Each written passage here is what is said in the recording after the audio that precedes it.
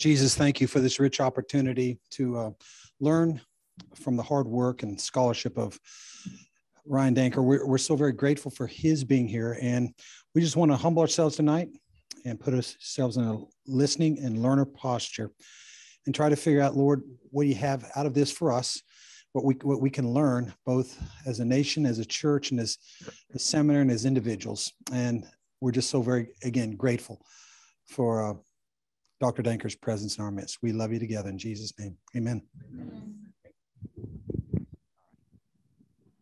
So glad you all are here. And what I want to do is those of you who are online, or even those of you who have your phones with you and you're not on your phone right now, that's great. If you want to get on your phone for a second and share the Facebook link that we have going live, that will help more people find this lecture. We want more people to be aware of the Chamberlain lectures and the content that Ryan, and if Ryan does it, this is a Twitter star, if you didn't know. So find Ryan N. Danker, at Ryan N. Danker. Right? Is that it? Oh, see, I even knew it.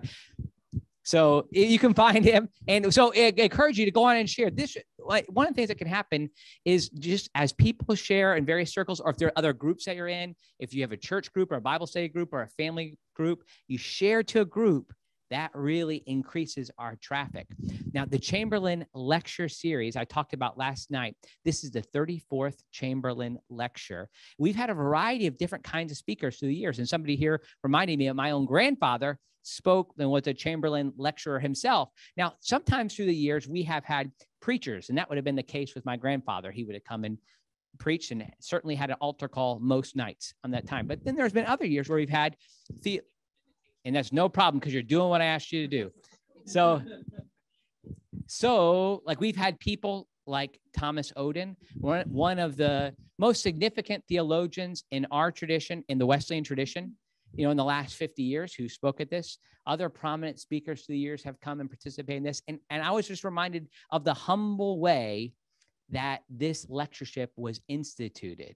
It's a beautiful thing that a couple did to make sure that they didn't take their retirement in the same way that most people would, so that they could give at the end of their life. And they gave the Wesley Biblical Seminary so that we could have this event. And so we're thankful to Chamberlains and for their influence in helping us be here tonight. Now, I want you to know with Dr. Danker, I introduced him last night, and I mentioned kind of the famous quote about social holiness. And what's happened lately in Wesleyan scholarship is it's led us to a place where we recognize that that quote isn't about like some of the things that we would typically understand it to be. And Ryan is helping us get there. This is the challenge that oftentimes can happen, particularly in the Wesleyan holiness movement, which Wesley Biblical Seminary springs from. And it's this, is that we can talk a lot about John Wesley. We can talk a lot about John Wesley's theology, but we don't actually read John Wesley, right? And I had this realization when I went to seminary, my very first class at seminary, finally getting to the place where I read his sermon on perfection and things started to click.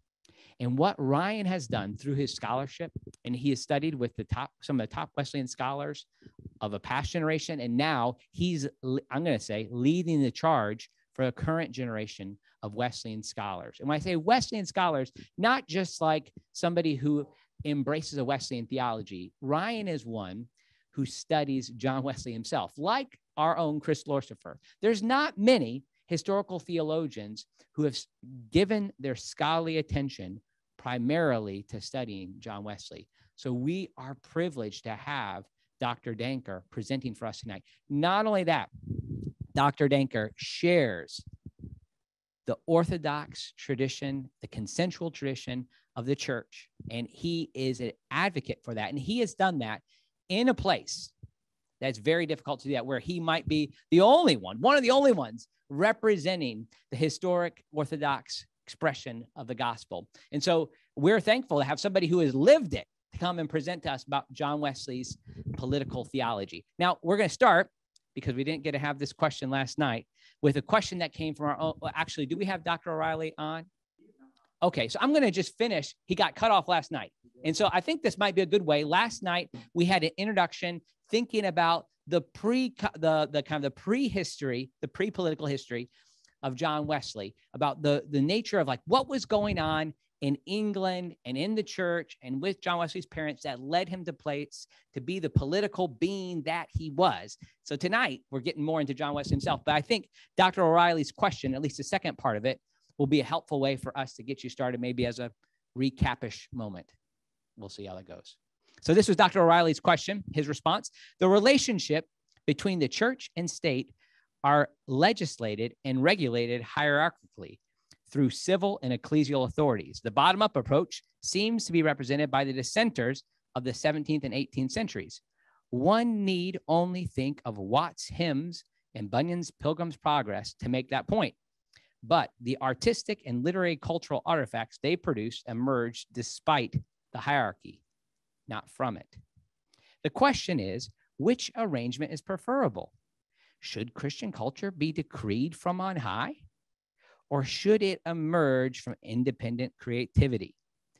To tip my hand, Dr. O'Reilly says, it seems to me that a Wesleyan understanding of resistible grace is difficult to reconcile with the top-down approach to the creation of Christian culture. He's getting good here. If grace is not coercive, he's meddling. Matt, I hope you're hearing this. How can we legislate liturgical and doctrinal norms that are binding on every person in a particular nation state? Should we not instead prefer that these norms emerge freely as we render to Christ the obedience of faith? Again, I'm grateful for the opportunity to offer this response and reflect on these all-important matters for the life of the church and her continued contribution. I tried to do it one breath.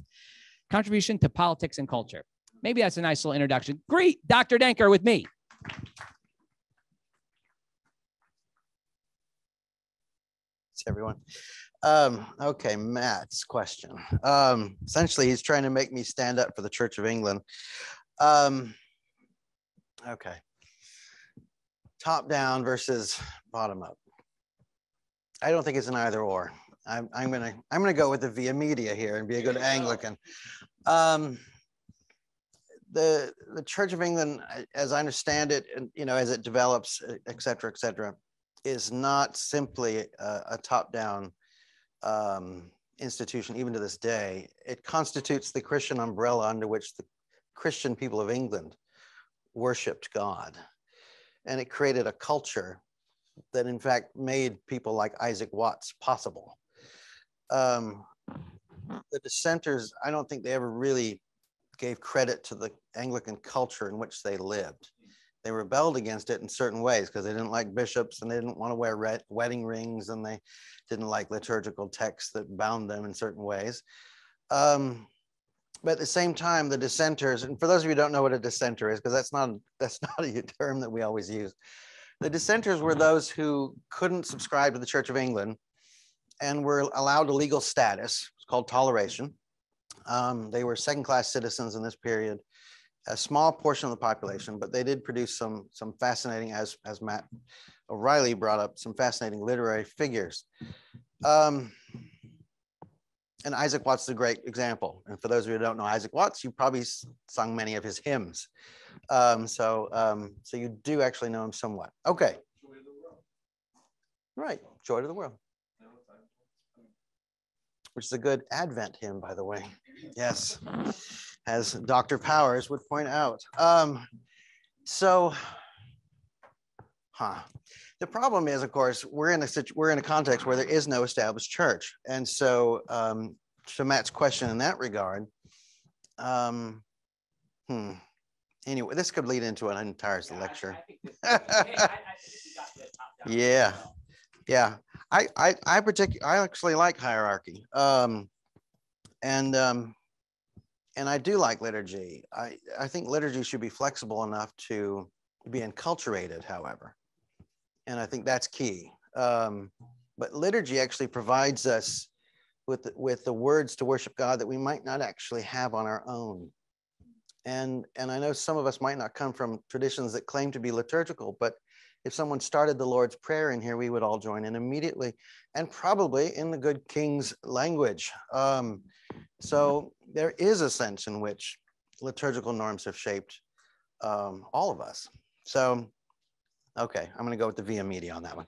All right, now to John Wesley. And sometimes John Wesley was hierarchical. Sometimes he was a bull in a china shop, but that's John Wesley. Okay, so the lecture. The title is A Soft-Hearted Tory in a Whig World, which those are political parties at the time, for those of you who don't know. But anyway, let's start.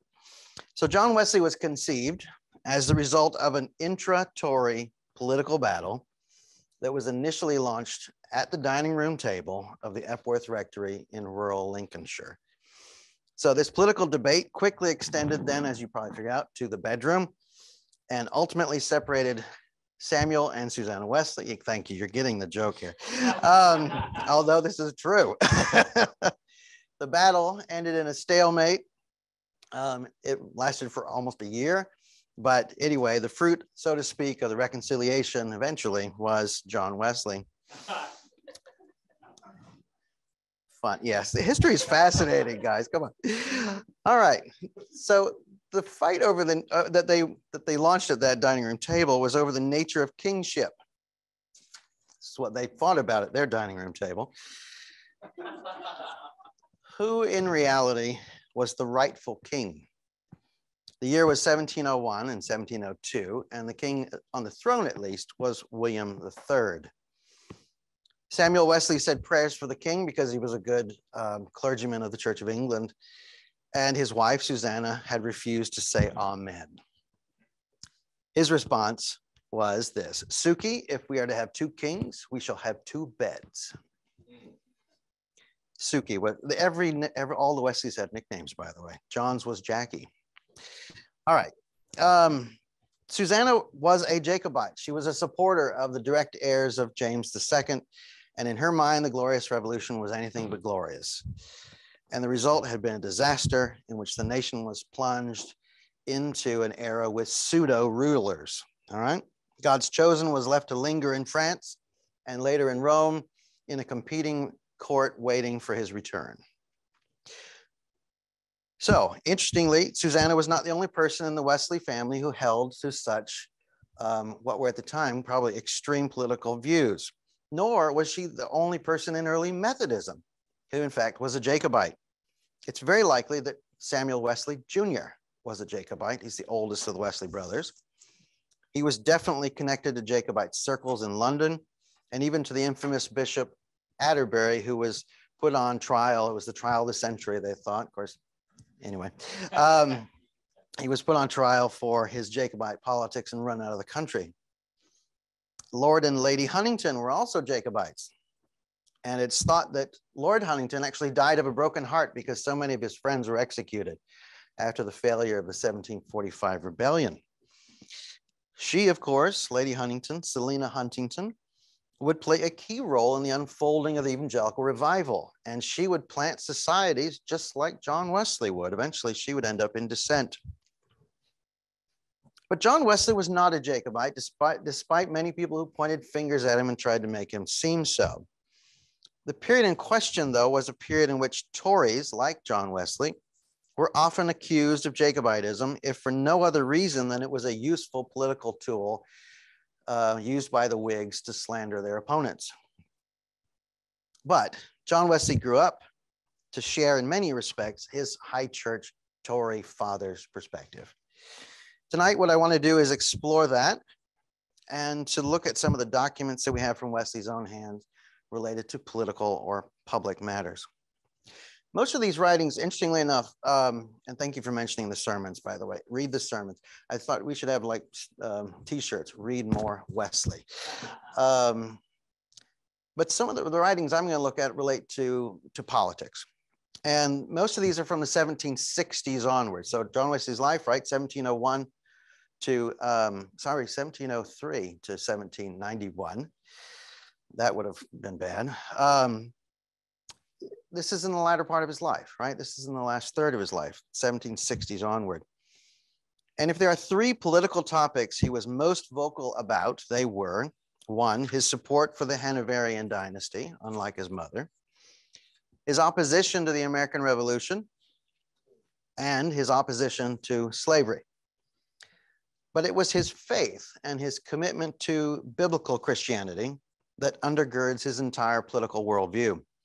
And we need to keep that in mind. That's going to be key to the entire enterprise.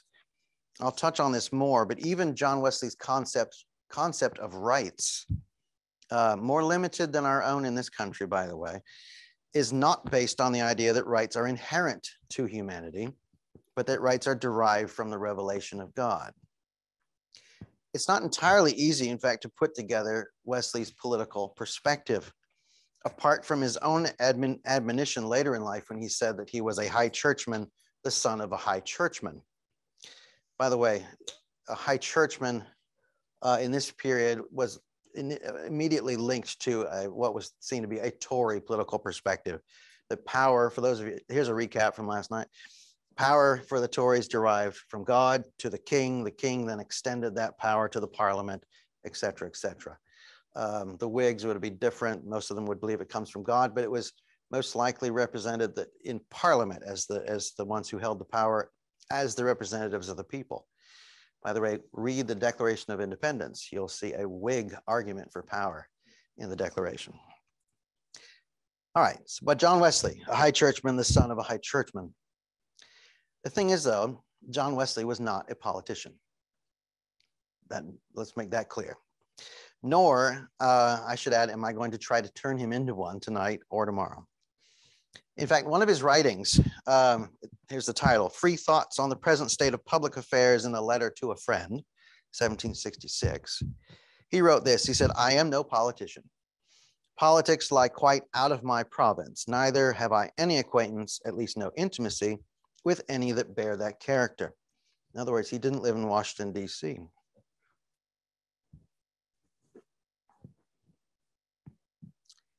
He goes on to argue that one should be well informed before forming political opinions, claiming that such awareness of the facts are not easily attained. And he spends considerable effort in this document arguing against quick judgments on political matters. In fact, Wesley hesitantly lays out his thoughts in this text on public affairs, arguing that he is open to the idea that further information could change his mind. I think that's a wonderful approach to politics. The rise of Methodism, however, despite Wesley's best efforts to stay out of politics, was seen by many to be a political venture. The context made it, in fact, nearly impossible not to see Methodism as a political organ, or at least a societal movement that appeared, at least to the establishment, as though it was upending society. And I think we have to remember that Methodism, which itself is a subset of the larger transatlantic evangelical revival, was launched between two Jacobite rebellions. So let's go back to Susanna's political perspective. This, in fact, colored the situation immensely for those who launched the revival. Or I should put it this way, those who were swept up by the revival. That's a much better way. In fact, during the Second Jacobite Rebellion of 1745, Wesley toyed with the idea of organizing a Methodist militia. Thankfully, he never carried that out. You can imagine what that would have looked like. That's it, yes. No comment. But we can toss Wesley's idea, I'm not talking about the general. We can toss Wesley's idea onto the pile of wilder ideas that he had. One idea that he also never carried out was founding a vegetarian commune. They don't tell you this stuff in Sunday school, do they? At the heart of the Jacobite rebellion was, just like in the last century, the question of monarchy itself. No major figure in the 18th century, however, I want to make this clear, promoted republicanism. That was not what they were debating. They were debating the nature of monarchy, not whether you should have one. And of course, the source of power then is going to be key to any kind of political discourse within a discussion of the nature of monarchy. But the two rebellions, the 45 and the 15, I'm sorry, yeah, 15 and the 45, were launched with general Catholic support. In other words, on the continent, Catholic support in Britain for the few Catholics who were there. And it was intended to place the Stuarts back on the throne. The Stuart dynasty dominating the earlier century. In 1714, Queen Anne had died, the last of James II's children to actually rule.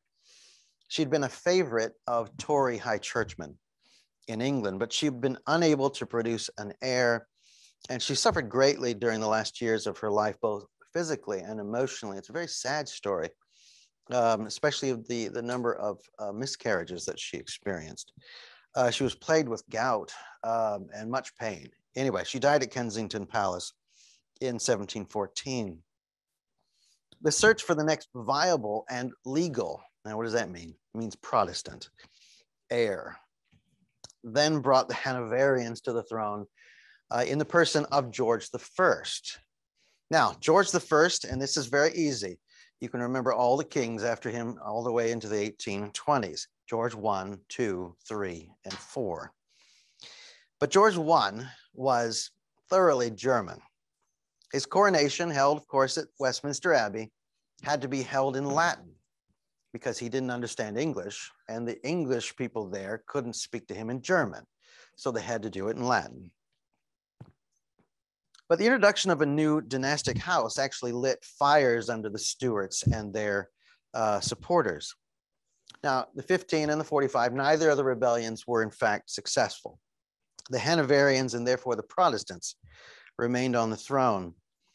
The result of the rebellions, though, was to further define England as a Protestant nation, and for some time to paint any Roman Catholic as a potential traitor or worse.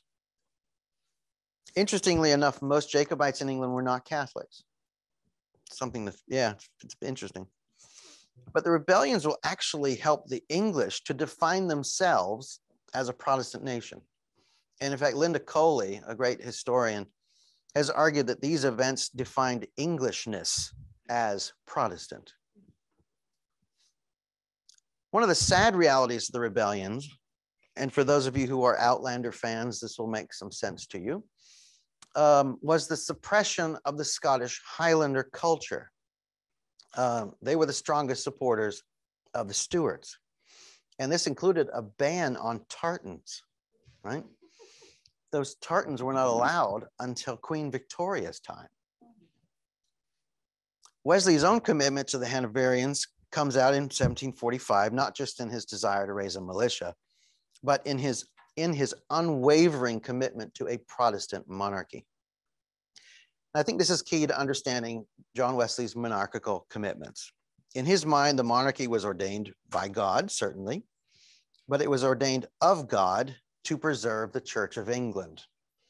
And any challenge to the church, in this case with a potential Catholic monarch, was to be opposed.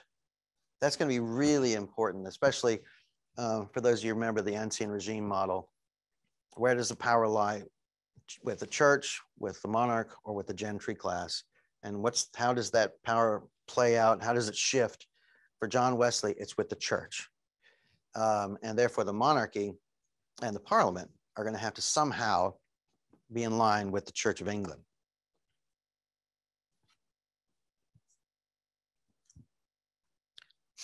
Now, there is a relationship here, and Wesley was aware of it, between the maintenance of a Protestant monarch and a Protestant church.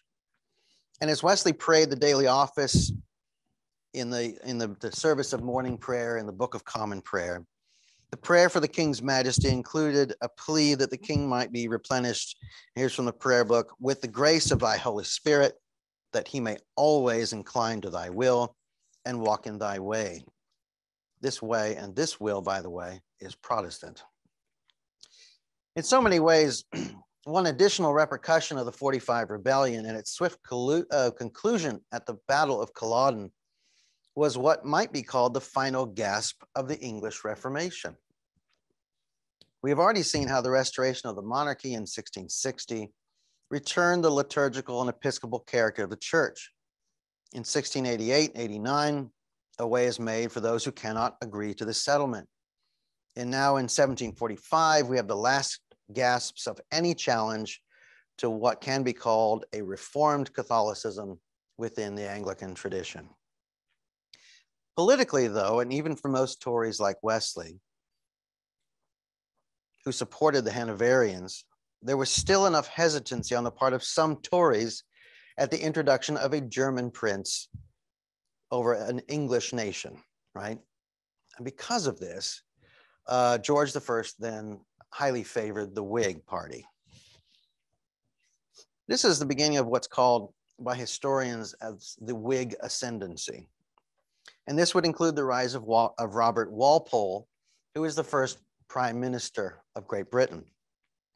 And as the church was a part of the establishment, this meant shifts in the church, as Whigs were then appointing senior leadership within the church. Keep in mind, with an established church, bishops are appointed by, well, ultimately the monarch, but in this case, with the rise of the prime minister's office, the prime minister is going to have quite a bit of say. In fact, this process has been adjusted, but it's still there in the Church of England. Now, what's fascinating, though, is we have this shift politically with the senior leadership, the bishops, some of the deans of the cathedrals, et cetera, and especially the chaplains to the king. They're being named, and these are Whigs, many of them moderate Whigs. The clergy, the rank and file clergy who are actually running the parishes are still predominantly Tories. And so you've got this interesting separation now between the rank and file priests and their hierarchy within the church. I've already told you that, reminded you of the difference between Tories and Whigs in the period. So I'll skip that part of the lecture. All right. But for Wesley, the answer was that power resides in God and God extends it to the king. He had no doubts about that. But he rejected royalist absolutism, which is represented by the Stuarts. And so if you want to summarize his particular political perspective, he was a constitutional monarchist. Now, it's fascinating that Billy Abraham argued a few years ago at a conference in Washington, D.C., that Wesley was a political Burkean, following the writings of Burke, William Burke. Burke was a Whig, interestingly enough. Billy, or Abraham's point, sorry, we all knew him so well that we just refer to him generally as Billy, and everyone knew who we were talking about. Abraham's point was that Wesley was a traditionalist who took seriously the development of a distinctly English political culture with an inherently conservative outlook on matters of continuity and change. Now, you will note in this lecture, for instance, to show you an example of that inherently conservative outlook, that Wesley never supports in any way rebellion. Doesn't matter whether it's the Jacobite rebellion or the American one. Famously, though, Burke supported the American Revolution. So there's one distinction that I wish I could ask Billy Abraham about. At the same time, Wesley did support a basic concept of rights, which he felt were best maintained by the constitutional monarchy as it had developed out of the storms that I described last night. So within a constitutional monarchical viewpoint, Wesley argued for what he termed religious freedom and civil liberty. Now, before I move on, I do want to be careful. I can refer to, I'll put it this way. Wesley will use some similar language to our own political discourse, but we have to be careful not to assume he means what we mean by those terms. So I'm going to try to be careful in defining some of these terms carefully. For instance, with religious liberty, Wesley rarely includes Catholics in his pronouncements on religious liberty, primarily because he saw Catholicism as a political threat to the Protestant ascendancy. But he will actually, in fact, take this too far, because in his own day, in 1780, his words helped to ignite an anti-Catholic riot that came to be known as the Catholic riots, and many people die. So when we're talking about his belief in religious liberty, keep in mind it's limited. In his 1772 Thoughts on Liberty, Wesley argues this. He says, religious liberty is a liberty to choose our own religion, to worship God according to our own conscience, according to the best light we have. Every man living as man has a right to this, as he is a rational creature. The Creator gave him this right when he endowed him with understanding. And every man must judge for himself, because every man must give an account of himself to God. Consequently, this is an indefeasible right. It is inseparable from humanity. And God did never give authority to any man or number of men to deprive any child of man thereof, under any color or pretense whatever. Note the source of that right, though. That's really key to his politics. The source is God. In fact, the right is indefeasible because it is required of God that every person comes to him in faith. Notice how his theology is in fact shaping his very concept of rights. And the role of government in this case, you could summarize it this way: get out of the way. Religious liberty will play a role in the Wesleyan revival on numerous occasions. In fact, Wesley and George Whitefield and some others will launch lawsuits against people who will try to limit Methodist meetings. And they take this all the way to what's called the King's Bench. And I can't remember a time where Wesley lost those arguments. So Wesley's Methodism, though, is often confusing to the authorities because essentially his Methodism is a confederation of small groups meeting across the country that are not officially connected to the Church of England, and yet John Wesley this entire time is declaring that they're not dissenting. So what are they? He's kind of playing into the legal limbo of the Act of Toleration. The only way he can do this, by the way, is because he is a priest of the Church of England and claims that if he's in charge of these groups, they can't possibly be dissenting. It's really quite a political, it's either political brilliance or political naivete. So depending on your perspective, you can go with either one. They were acting like dissenters in the Church of England, but technically didn't fit because they had Anglican leadership. Here, however, in his text on liberty, there is no limbo at all. I hope you noticed that. Wesley clearly believed that one must have the liberty to choose their own religion. And by implication, by the way, to choose your own religion is to practice it. Secondly, we have from Wesley this concept of civil liberty. And his vision for civil liberty is this: it's a liberty to enjoy our lives and fortunes in our own way, to use our own property, whatever is legally your own, according to your own choice. Sounds like many people in this country, in fact. His greatest challenge is in fact aimed at those who claim that English persons have lost their liberty relative to property. He sees no proof of this, but instead he sees some in public who are making these claims and thus disturbing the public peace. And in this regard, his venom in this piece isn't toward anyone taking away these liberties.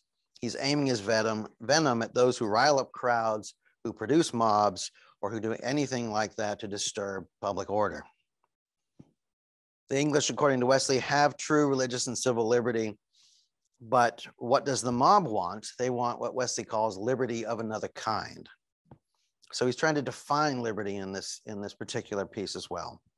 He argues that many misunderstand the nature of liberty and replace it or confuse it with anarchy, where murder, plunder, war, violence toward women, he specifically names that, violence toward women, and murdering their prince, that's referring to Charles I, is the end result. This is to be opposed by what he calls reasonable men and men of honor. For this is not liberty at all, but in fact, he says this is the result of sin. He believes that all of this, the desire for irrational liberties, stems from both the devil and from a press, a media, that has filled the people with poison toward their king and government.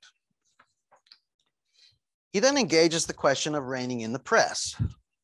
Bet you didn't know Wesley dove into that, huh? And he ends up supporting a modified form of libel laws. He says this: but should he not be punished who published palpable lies, and such lies as manifestly tend to breed dissension between the king and his subjects? He then talks about cutting off ears and things which you don't need to hear about. In more than one of his publications, Wesley was keen to take on libelous language and anyone in the media who was instigating violence. For him, the free publication of lies, in effect, then undermines the liberties of the English people. You will note in his assessment here that liberty is not something that lacks responsibility. And I think that's key to a Wesleyan vision. In fact, liberty implies responsibility in Wesley's political thought. And we'll see more of this as we look at his views related to the poor and slavery.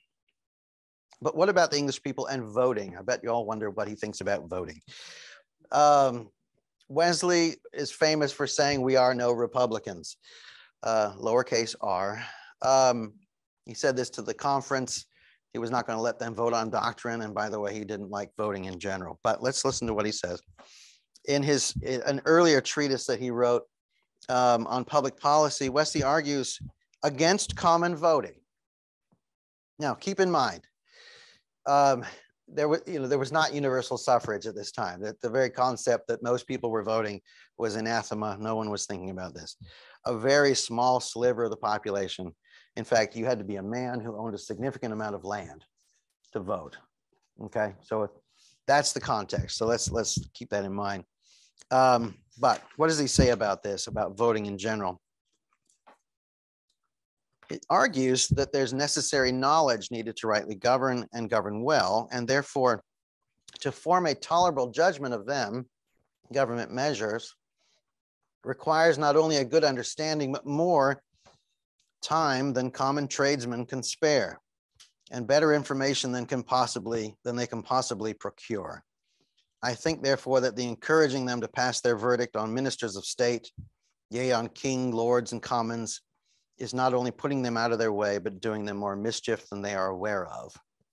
Okay? He would not fit well in the American context with that language. Okay, let's be honest.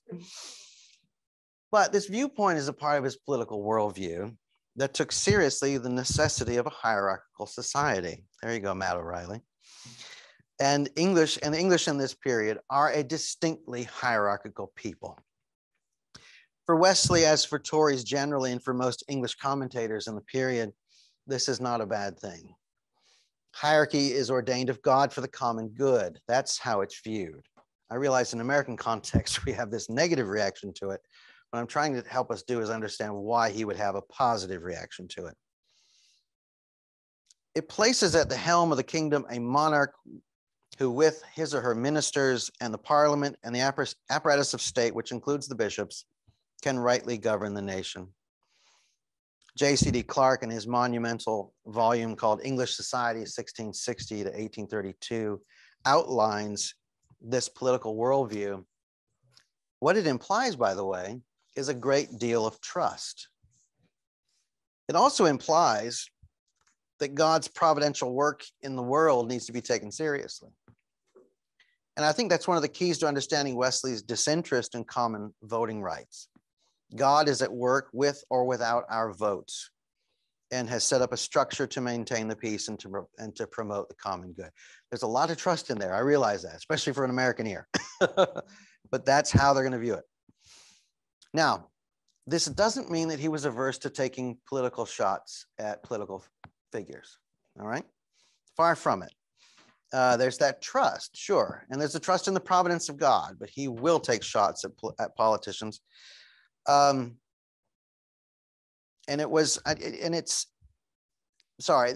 goes together with the providential worldview, but it also is another thing, and we'll talk about this more tomorrow. Throughout the period, there is a political perspective, and it actually is in the church and the state, and it's an inherent deference for those in authority.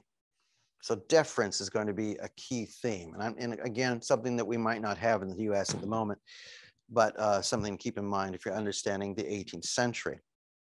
Now, one way that Wesley is very much concerned with political rulers at every level is whether or not they are men and women of character. In his 4-volume short history of England, by the way, I love it, short history, 4 volumes, Wesley refers to Henry VIII as a tyrant, and he calls Charles II one of the most immoral monarchs to ever reign. So character matters to Wesley, and he'll even take shots at God's anointed, notice. This can be linked to the role that these persons play within the God-ordained hierarchy. Sin makes it less likely that one can fulfill their God-ordained function. Think of holiness, right? Here we go. Right, sin makes it less likely for us to fulfill our God-ordained function. I think that'll actually preach. At its heart, Wesley envisioned holiness as a full restoration of individuals, yes, but also of society and the entire created order. Humanity had been created to be vice regents of God's good creation, but in their sin, they had failed at their task.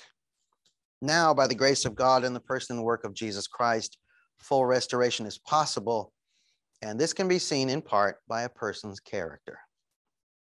So on many occasions, we can see Wesley's linkage between ruling well and being a person of character. One of my favorites is when he defends George III. He's arguing he's a good ruler. Why? How does he argue this? He says, the king knows the Bible, fears God, and loves his wife. And that's the beginning of his argument around why he's a man of character. And for Wesley, this was a sign of honor and understanding. In other words, the king is attuned to the revelation of God and his actions, both in fear of God and in love of the queen. And these indicate a character shaped by revelation. So character mattered for John Wesley, especially in the public square. And character brings us finally to Wesley's views on our responsibilities to the poor and in opposition to slavery. Keep in mind that within Wesley's viewpoint, God offers us great and good gifts, and God expects us to use those gifts wisely. Theologians such as Randy Maddox and Ken Collins have described Wesley's view of grace itself as responsible or even cooperative grace. In other words, we have a role to play in this interaction with God. Or you could put it this way, this isn't entirely about us. God's transforming process in us, in fact, has social repercussions and responsibilities. Now I'm getting into tomorrow's lecture a bit, though. All right, but Wesley's political views related to the poor and slavery reveal a complex, systemic approach to the politics of the day. In his Thoughts on the Present Scarcity of Provisions, written in 1773, he provides a complex analysis beginning with the question of why food is so scarce, followed by questions about the lack of work. His argument is that the skyrocketing cost of food has made it impossible for the nation to spend its money on anything else, thus undermining other parts of the economy and causing a shortage of work opportunities. It's interesting, this kind of, now. The skyrocketing cost of food, he claims, lays at the foot of the distilling industry and their use of basic foodstuffs, thus making food itself more expensive. He tries to figure out how much wheat they're using to make what he calls deadly poison. He argues that up to half of the wheat in England is being used for distilling, converting it into deadly poison that naturally destroys not only the strength and life, but also the morals of our countrymen. All right. This is a systemic approach, in other words, and he's more than happy to point his fingers at the distillers. He was not a teetotaler. I have to be historically honest, but he was more than happy to go after the gin distilleries that had risen up. More like, to understand gin in the period, think more moonshine than you might gin. But anyway, he's taking shots at them. The scarcity of oats, he then ties to the increase in horses kept for coaches and chases. With the increased need for horses, cattle and sheep are not being raised in the same numbers as before, thus pushing up the price of beef and mutton. Pork, poultry, and eggs are increasing in price because of the rise of large agribusiness. In addition, small farms are being swallowed up by larger ones, decreasing the diversity of goods. Finally, he blames luxury for scarcity. The wealthy were wasting provisions, and exorbitant taxes were then driven by national debt and ballooning government. Notice layer after layer after layer after layer. He says this, to sum up the whole, thousands of people throughout the land are perishing for want of food. This is owing to various causes, but above all to distilling, taxes, and luxury. Here is the evil and the undeniable cause of it. So how does Wesley offer his, what he calls hints to fixing the problem? One, he flat out says, end distilling. Yeah, we've got the salvationist amen. And that's fascinating for somebody to say, just completely end an entire industry. All right, think about that. Two, reduce the number of horses. And in fact, he says, send them to France. Or tax owners of horses who are not using them for production. In other words, not using them on farms. And then he says, streamline government. All right, now he sounds an awful lot like a small government conservative, but okay, let's be careful here. Note what he's doing. His entire political vision is predicated on helping the less fortunate. Everything he outlines is in fact not, the distilling industry is not the point. It's what's happening to the poor. It's what's happening to the vulnerable. And in fact, the whole point of this is not to get the economy going just because that is in and of itself is a good thing, nor to lower taxes for the sake of a certain vision of the role of government. Okay, we have to understand, I think, why he's saying these things. His entire purpose is to help the poor.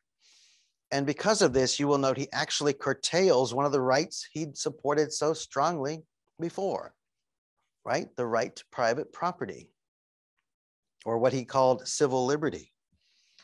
He believes that a moral government will tax goods to help the common good. In this case, those who are without food and without work. All right, so I do want us to understand what he's doing here, right? He says you have the right to own property, but then he's also talking about sending your horses to France, okay?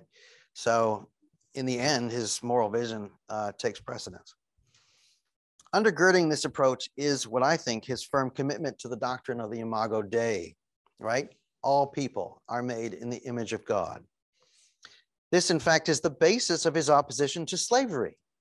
Again, limiting what some of the time saw as property rights, okay? One cannot own another who is likewise made in the image of God. For in God, we have perfect liberty. Liberty, in fact, to worship God and not to fear for our life or property, but also responsibility then to the less fortunate, those in chains who are, like us, participants in God's good creation and his work of renewal. Wesley's politics was driven by this responsibility, precisely because he believed that one's political perspective must begin and end following the source of power himself. In other words, in God alone. Thank you.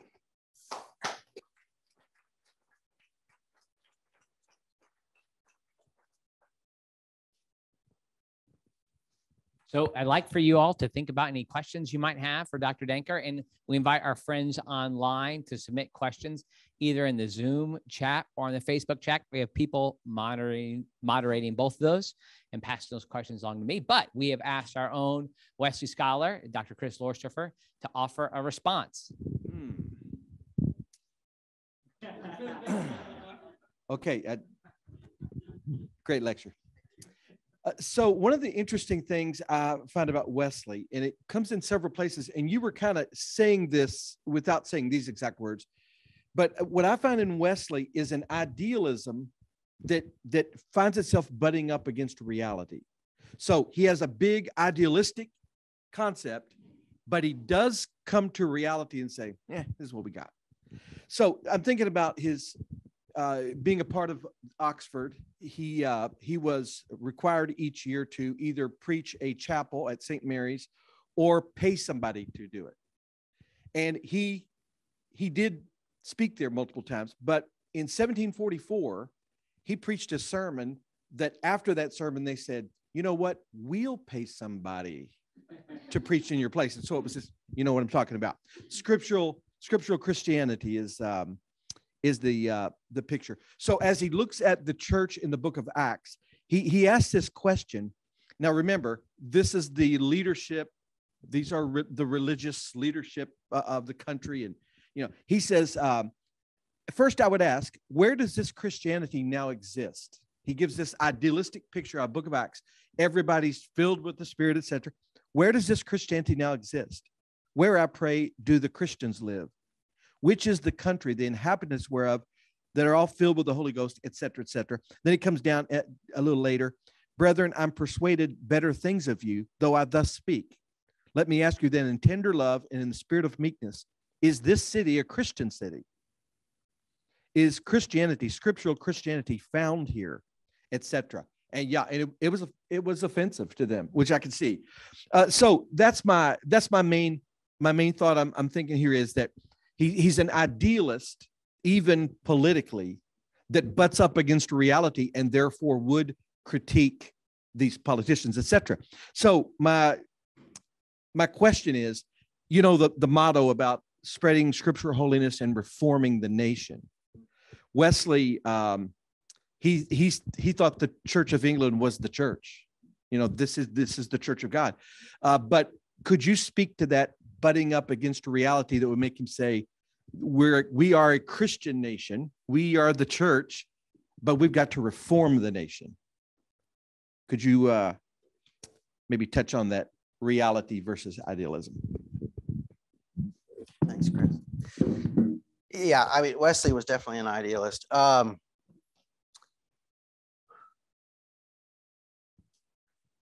think what Wesley often did, and we see this when he went to Georgia. You know what I'm talking about already. So John Wesley goes to Georgia, and what he imagines in his mind that he's doing is essentially trying to create an outpost of primitive Christianity in the pure soil of Georgia, where there's been no corruption from civilization. Anybody from Georgia, you're welcome. And of course, he gets there and he realizes very quickly that all the supposed corruption of civilization is there, and that in fact people do sin in Georgia. A little bit. And he kind of, that's we talk about the Georgia period where he obviously messed things up with his girlfriend and then is run out of town as a criminal. And he comes back to England and he's just depressed. And I think it's because there's this sense in him, and it happens over and over again, where he has this ideal vision of what he wants, of what he believes God wants for us. And then, yes, he runs into the reality of the human situation over and over again. What's beautiful, though, is that he maintains his optimistic theology, mainly because he believes that grace is more powerful than sin.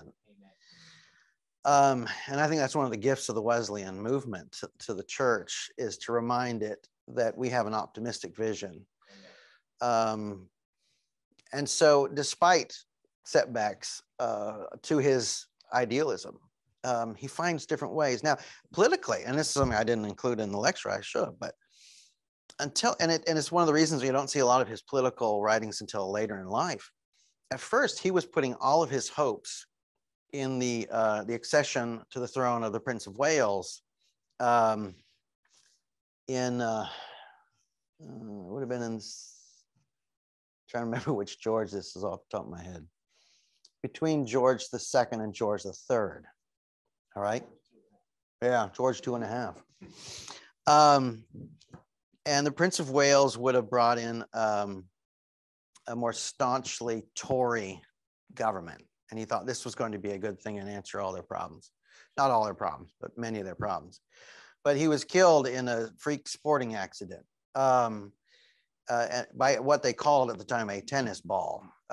It was not what we call a tennis ball. He was not killed by a soft little green ball. But there's a shift there where he stops relying on human leaders to fulfill that vision. And really, his ultimate vision for this idealized world, he actually instills into the societies of Methodism as reforming agents for the church and the nation. And I think I'm going to talk about that more tomorrow. Thank you for that, Chris. but it set me up perfectly. But it's what he does with these intentional Christian communities, and in some of my writings I call them communities of the new birth. They're designed specifically to lead someone through the way of salvation, so that, you know, because as Andy said yesterday, there's no holiness but social holiness. I mean, you can't be holy on your own. And so these groups are actually set up to produce and enable holiness. Now, obviously, God is the one who actually produces holiness, but Wesley produced a system that brought accountability, that brought support, that brought the means of grace and the sacraments and other things to actually make this possible. So, yeah, he shifts. He definitely does shift in his because of the balance between ideology and reality. But I'm actually very thankful he held on to that optimism even to the end. So, thank you, Chris. Do we have any other questions? I don't know if we have any online or any questions in the room. Is that question coming from Dr. Ayers?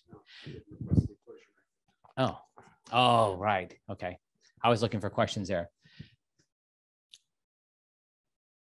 Well, I'm curious if maybe if you're going to go there tomorrow, I can ask another question. Yeah. But curious just to talk for those who might not know about John Wesley's opposition to the American Revolution. Mm-hmm. Just curious. I was trying to avoid that, Andy. Now, I mean, I can talk about it a little bit. So initially he was not opposed to it. He was kind of curious about it, which I mean, most people in England were. They thought, you know, what is going on? There's debates over taxes and tea and candles and things. And of course, from the English perspective, the Americans were rebelling because they didn't want to pay the price of the war with the native populations in France that actually made the colonies sustainable. That was their view of us. Essentially, what it boils down to is Wesley said, you're handing over the rights and privileges of Englishmen for an unknown future. And no guarantee necessarily that you'll have those rights and liberties. Yeah, it was actually, we know what happened later, but that was no guarantee.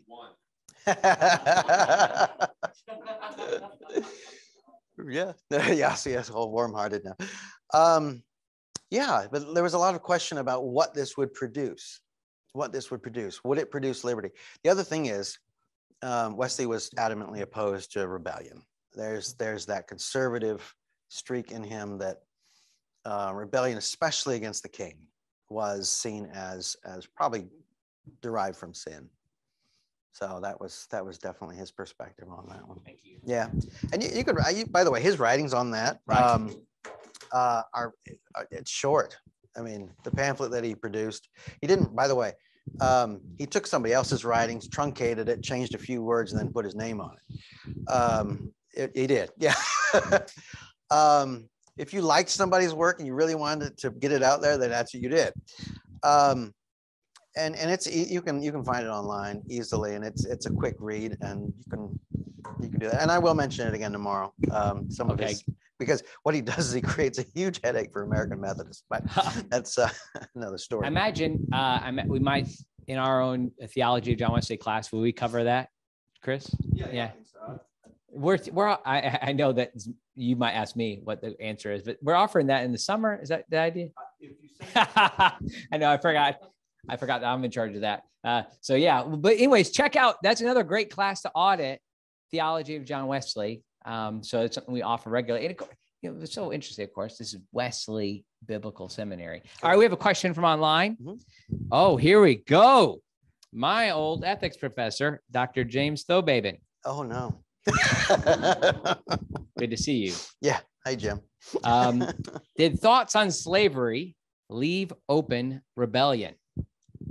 The thoughts on slavery leave open. Okay, and tell him what he's referring to with thoughts on slavery. It's a document that Wesley wrote in opposition to slavery. And like I said, like I mentioned earlier, it pivots on the doctrine of the Imago Dei. Did that open up? I don't know, Jim. A thing to remember about Wesley is that he saw violence itself as a repercussion of sin. He called war the proof of original sin. So I would tend toward no. That would be my guess on that one. I'll have to look at the document again with that particular question in mind. But given Wesley's generally conservative approach, he would find other ways. I imagine that at least there would be attempts at other ways first, before any kind of armed rebellion that caused bloodshed. That would be my approach to it. But I'll have to look that up, and he'll probably call me. You know about who it that. was? I read the document on the American Revolution and Thoughts on Slavery. It was Jim Thobain. I wouldn't have got. So, anyways, that's when I first read that. Okay, so Jonathan Rogers asked, and I think this deals with this question of idealism, and this is important for ministry leaders to think about the nature of like what we're called to do, and particularly when you get in those first few years outside of seminary. Here's a question. I don't know, Jonathan. He says, if the book of Acts is our standard for the church, are we idealist? Put on your biblical theology hat. If the book of Acts, because the book of Acts. Because of the book of Acts. Are we idealists given the book of Acts? Yeah. Yeah, I think we are. Yeah, I think there are times when we need to be idealistic about the church. And in fact, you know, what's that old hymn? It's a glorious church without spot or wrinkle. And we sing that without winking, right?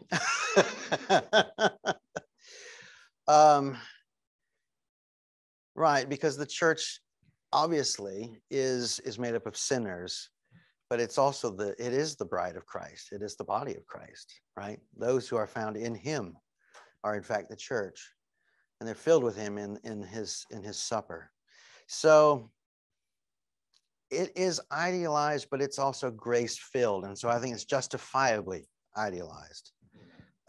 There's my biblical theological hat. How's that? It really is something. And I think, well, actually the prayer book does a really good job with this. You know, when you go through the liturgy of the prayer book as a congregation, there's the confession of sin that's really thorough, by the way. And in the old prayer book, in the middle of that, it says, and there is no health in us. I mean, you know, miserable offenders. But then actually, once you take the Eucharist, it talks about, it says again, you know, we're not worthy so much as to gather up the crumbs under thy table, but thou art the same Lord whose property is always to have mercy. And then it speaks about how we are filled with Christ in the sacrament of the Eucharist. So it's reality, yes, right? There's the reality of our fallen nature and the sins that we are prone to. But then there's the reality of Christ's presence, cleansing, transforming presence. Amen. And so I think the answer to that is yes. Of course, should I quote the book of Acts in this? I'm not sure. Look what they did. They met together from house to house, as it says in 2020. But they also partook they met at the Lord's Supper. They partook of the apostles' teaching, and they cared for one another.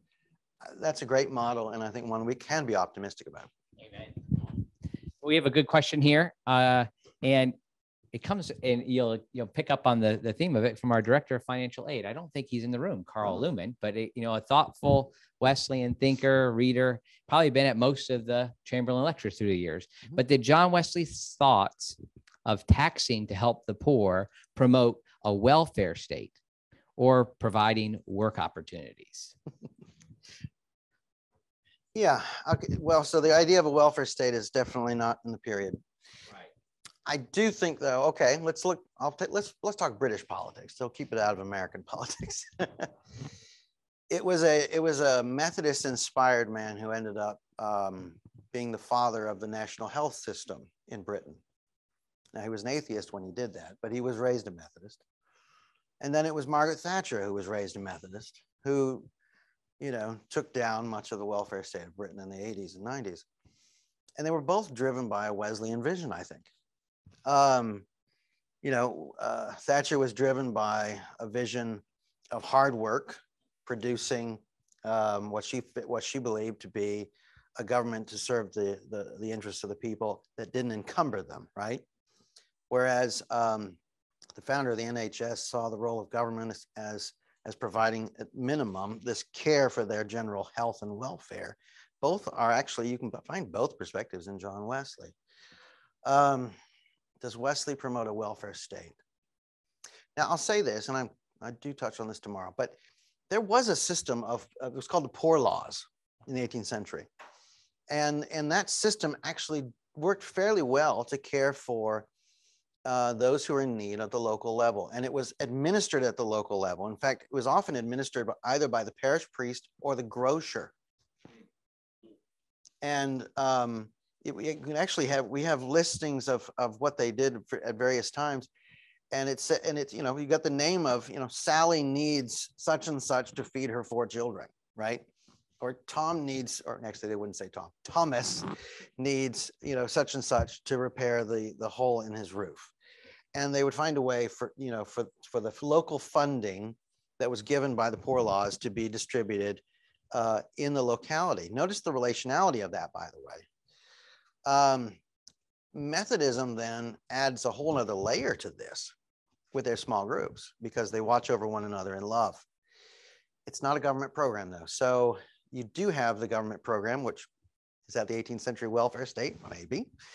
But then on top of that, you have this Methodist system of caring for one another, because they get to know each other in those small groups where they're not just concerned about their spiritual welfare, but they're in fact concerned about the physical and emotional and mental welfare of those with whom they meet and know so much about, right? When you have to answer questions like, did you sin this week in your small group? You get to know each other pretty well. And in fact, they grew to love one another. And so it was actually out of their love for one another that we see this added layer on top of that social network. So it doesn't quite fit the social welfare state, no. But in fact calls Christians to responsibility. That's for sure. That's good. Yeah. Well, unfortunately, we're going to have to end our time, because we have some of you who are required to be on here for your classes, and those classes are going to be starting now. So I know, for instance, like our worship course taught by Dr. Adley Charles is starting at 7:45. So you're welcome to exit out of this Zoom and go into another Zoom, go into whatever room it is. And we can stay around here and talk a little bit more. We have another lecture tonight, tomorrow night at 6:30. Tonight, let's keep going, folks. And there was a few questions I didn't get to, and they were more related to just a biblical doctrine of sanctification. And here's the put on the dean hat. We won't be able to answer those questions tonight, but you can sign up now for spring classes, and you can take biblical basis of holiness with Dr. Chris Lorstifer, or you can take biblical theology, where those questions will be answered, and we'll even have you write a paper about it. So. That's right. Sorry we didn't have time for more questions, but even if you'd like to submit some questions online, that we could even try to work at getting Dr. Danker to provide an answer for that. Let's just close in prayer here. Jesus, we are thankful that you are with us. We thank you for the witness of John Wesley as communicated here by Dr. Danker. We pray that we be faithful to the cause that you have raised us up for as a people, as Wesley Biblical Seminary, and the churches where we serve, ultimately in service of your kingdom and your purposes in the world. We say this all to the glory of our triune God, and in Jesus' name, amen.